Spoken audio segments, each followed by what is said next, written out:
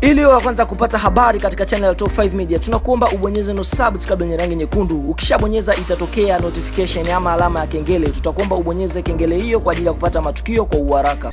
Naam, watu wengi wanamfahamu Hajis Manara kama msemaji wa klabu ya soka Simba ambayo inashiriki ligi kuu nchini Tanzania, katika ligi ambayo umaarufu wake ni Vodacom Premium League. Fahamu kwamba msemaji huyo kwa sasa amefunguka, na hizi tunasema zinaweza zikawa ni habari mbaya kwa klabu ya soka ya Simba. Unapoambiwa Hajis Manara amesema kwa sasa anafikiria kuacha kazi ili afanye mambo mengine. Hii ni mara baada ya kudumu kwa miaka 5 katika klabu ya soka ya Simba kama msemaji wa klabu ambayo inafanya vizuri sana nchini Tanzania. Tumemwona Manara ameweza kupokea tenda nyingi. Sasa hivi ni balozi wa La Liga nchini Tanzania. Pia ni moja kati ya watu ambao kwa sasa wanapata matangazo mengi kutoka katika makampuni mengi hapa nchini Tanzania. Kwa hiyo kutokana na issue hiyo, Manara amedumu kwa miaka 5 katika klabu ya soka Simba kama msemaji, na sasa anafikiria kuacha kazi.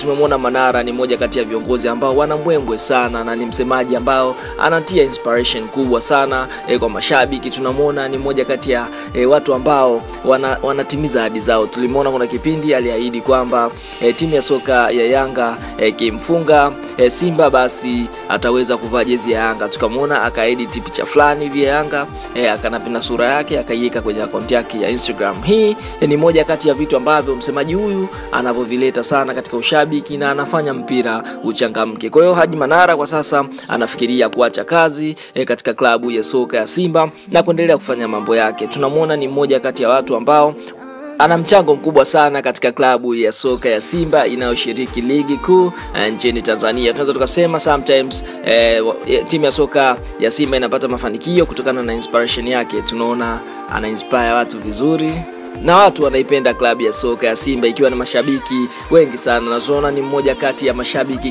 kindaki wa timu ya soka ya Simba. Kwa hiyo hizo ndizo habari zilizokuletea. Kwa sasa Manara anataka kuachia ngazi, na hii itamsaidia Hajis Manara kufanya mambo yake mengine. Tunaona labda kwa sasa amezidiwa na mambo, kwa sababu kuna kipindi fulani hivi timu ya soka ya Simba ilikuwa inacheza ligi hapa nchini, lakini Manara alikuwa huko nchini Hispania kwa ajili ya kusaini mikataba yake. Kwa hiyo unapoambiwa Manara kwa sasa ni mmoja kati ya watu ambao wanataka kuacha kazi katika klabu ya soka ya Simba. Kwa hiyo kama ulikuwa sambamba nasi tokea tunaanza mpaka tunamaliza, unashauri vipi Hajis Manara, na wewe unamkubali vipi? Kwa sababu Hajis Manara ni mmoja kati ya viongozi ambao wanaleta inspiration kubwa sana katika klabu ya soka ya Simba. Kwa hiyo tudondeshe maoni yako hapo. Unamshauri vipi Hajis Manara? Je, aondoke aache kazi ama aendelee kubaki? Kwa sababu bila Hajis Manara mimi nahisi Simba haitoweza kutamba katika upande ule wa mashabiki na mbwembo. Unajua mpira sio uwanjani tu, mpaka mpira kwenye mdomo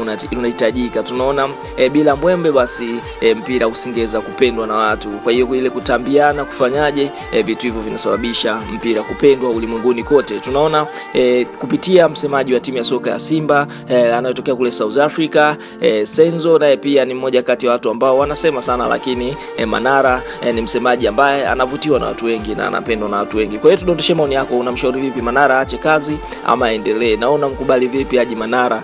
Na kama akiacha kazi basi unamshauri vipi? Hebu tudondoshe maoni yako hapa kuhusiana na issue ya Manara kuacha kazi na kutaka kufanya mambo yake. Wewe unaishauri vipi?